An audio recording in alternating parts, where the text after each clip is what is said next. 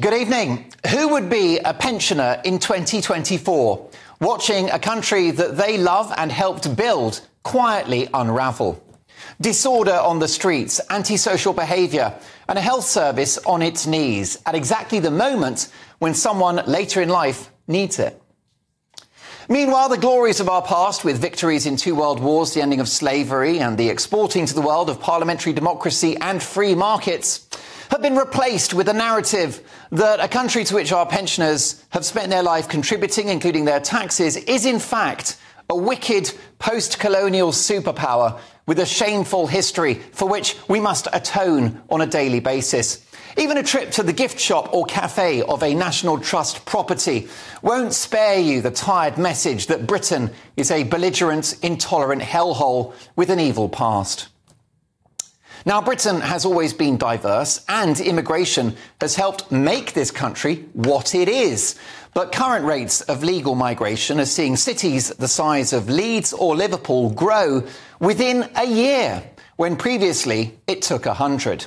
Which means that the Britain that our pensioners know and love is changing beyond recognition at a rate which places undue strain on public services, housing, the economy and our infrastructure, not to mention the delicate alchemy of integration. Our pensioners are watching Britain turn from a successful, diverse society into a failing multicultural experiment. The parents and grandparents of today's pensioners fought with their lives to protect our national boundaries during the Second World War, only for their children and grandchildren to watch our national boundaries breached on a daily basis in the Channel, in what has become an economic, humanitarian and national security disaster. Meanwhile, every weekend during the so-called peace marches following October the 7th, ideological thugs hold banners calling for a holy war and chant anti-Semitic slogans unpunished. At one point, the cenotaph, which is there to remember our war dead, who gave their lives for freedom and democracy, became a backdrop for extremists seeking the wiping out of Israel, the only democracy in the Middle East. Who would be a pensioner in 2024, having been needlessly locked in their homes during the wild experiment of lockdowns during the pandemic and left to rot in care homes?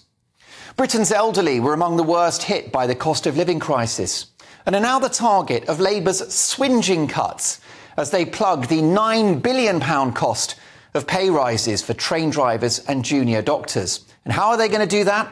By allowing 10 million pensioners, 2/3 of whom are living in poverty, to shiver in their homes this winter. Now, stopping the boats would save £3 billion a year. That's double what the government is saving on the fuel allowance cut. But Labour, of course, have ditched Rwanda, and with it, the only deterrent we had. And whilst illegal immigrants should absolutely be accommodated as well and as safely as any other Brit, how ironic that the radiators in migrant hotels will stay on this winter as British pensioners sit at home with 3 coats on, wearing mittens, deliberating whether they can afford to put the kettle on, let alone the heater. Even Labour's own MPs are up in arms about the cut to the winter fuel allowance. Rachel Maskell, the MP for York Central, warned of the public health impact of the cuts. She said, "We know that being cold leads to stroke, heart attacks, pneumonia, hypothermia and so much more as the body wrestles to keep warm and viruses prey on the frail." Last winter, she says, 4,950 people died because their homes were cold. The fear is that if we withdraw winter fuel payments for those in fuel poverty, it will lead to excess deaths.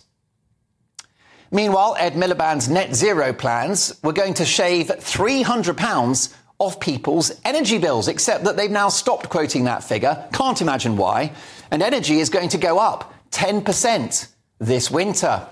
And £300 is the exact amount that they're taking off 10 million pensioners. Make it make sense.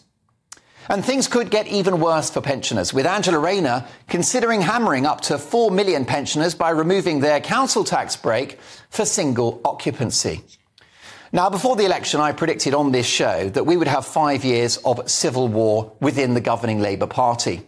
Well, several MPs have already been suspended for voting against the two-child benefit cap, with more Labour MPs set to abstain this week on the winter fuel allowance vote.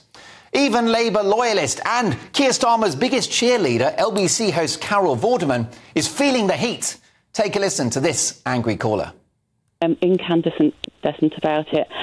I couldn't have believed that a Labour government would have ever done anything so iniquitous. Carol looks uncomfortable, but it gets worse.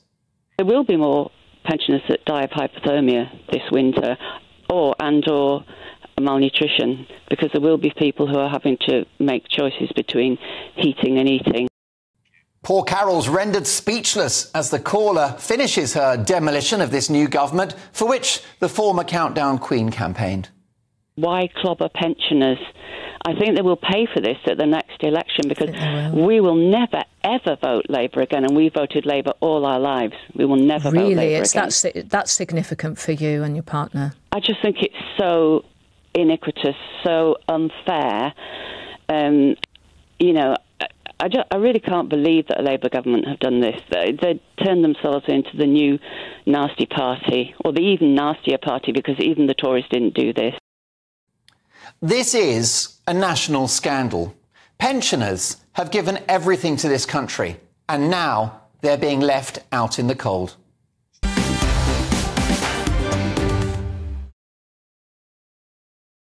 Well, for reaction, I'm delighted to be joined in the studio by Annunciata Rees-Mogg, journalist and broadcaster Michael Crick, and former Tory MP and farmer Neil Parish. I should say that Annunciata is part of the Popular Conservatives, if that's not a contradiction in terms. Great to see all three of you. Thank you so much for joining us. Annunciata, hot-footing it from the west of England. Lovely to see you. First of all, why have Labour picked this fight with pensioners, do you think? The only reason I can think of is that proportionately the older population are less likely to vote Labour. And it's very clear where Labour are putting their priorities, that they can afford pay rises for unionised groups, such as train drivers, and they are cutting from those who desperately need help, the elderly, and particularly the single elderly. What I didn't mention in my big opinion monologue, Neil, is that the reason why they're having to make these cuts is because of the right haulics that the last Conservative government made of the economy. I think they have chosen to cut the winter fuel allowance because I think they wanted to decide that let's look after the younger people and let's sort of target pensioners. The trouble we've got with pensioners is that many of them are very proud, that many of them that could actually draw pension credit don't. And so, therefore, this is going to really affect them badly. And, of course, whatever the state of the economy is, Mark, that we didn't say pay the public sector unions all the money, the train drivers and all of these things. So why is it? Would have had to settle. Yeah, but there would have been a deal and it would have cost money. But why is it that pensioners that can ill afford and will freeze, putting it bluntly, this winter, why should they pay for things that Labour are doing? They didn't put that in their manifesto. Also, you see, like I said, the single occupancy, there's many pensioners who have got perhaps quite a lot of capital, may live in quite a big house, but they've got no money. And I think, I just don't think Labour understands what pensioners have to go through. Michael, some would say this smacks of strong government, strong leadership, and a Prime Minister in Keir Starmer that won't flip-flop and won't U-turn. Well, he'd certainly like to give that impression. And it's going to be very difficult for Starmer or Reeves to come up with a significant U-turn because it looked like they failed at the first fence. And they can't have that. But I do think they need to find some other ways of lessening the burden of this cut for poorer people. Let's face it, I mean, despite your diatribe at the front there, pensioners are better off probably in this country than they have ever been. In as much as... Would you say a portion of them? Well, quite a lot of them. I mean, in that we're living longer. Neil and I are both pensioners. We're living longer. We have a variety of activity. We have foreign travel. We can... many of us are still able to get jobs into our 70s, even 80s at times. So it's a very mixed picture here. And it's ridiculous that somebody... people like us should be getting winter fuel payments or even free travel on the underground when at a time when poorer people need them, really do need the money. But you see, that the point that I need to make on this is that by the time you try and single out those that should get it, they'll then have to set up a special scheme to help those pensioners that are just outside the benefit system on pensions. And so then, in the end, they will save very little money, a great deal of cost of administration. And what we always decided to do, which I think was quite right, if you paid it to everybody, those that didn't need it, they got it taxed away from them. Briefly, if you can. The pensioners who want to get the credit have to fill out 243 questions. Yeah. This is not a straightforward thing, particularly for those who are not tech savvy in the first place, the generation who are technically least tech savvy. That's right. But also, 13,000 is not in anyone's books well off. They deserve that money. They have put into the system all their lives, and they should be able to be rewarded for their commitment to our country.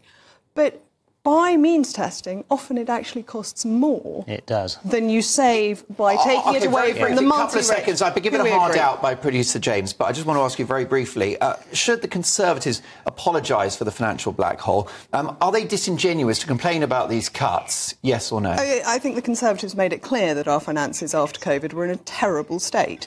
However, we are growing faster than the rest of the G7 and actually have a better outlook. Are you willing to say sorry for the terrible black hole that Labour have been granted and bequeathed? Because I'm not going to. I think there are problems with the economy, but I'm not going to accept Labour's position on it because they're over-egging the pudding. That's what they're doing, Mark. My teenage son calls that, which is sorry but not sorry.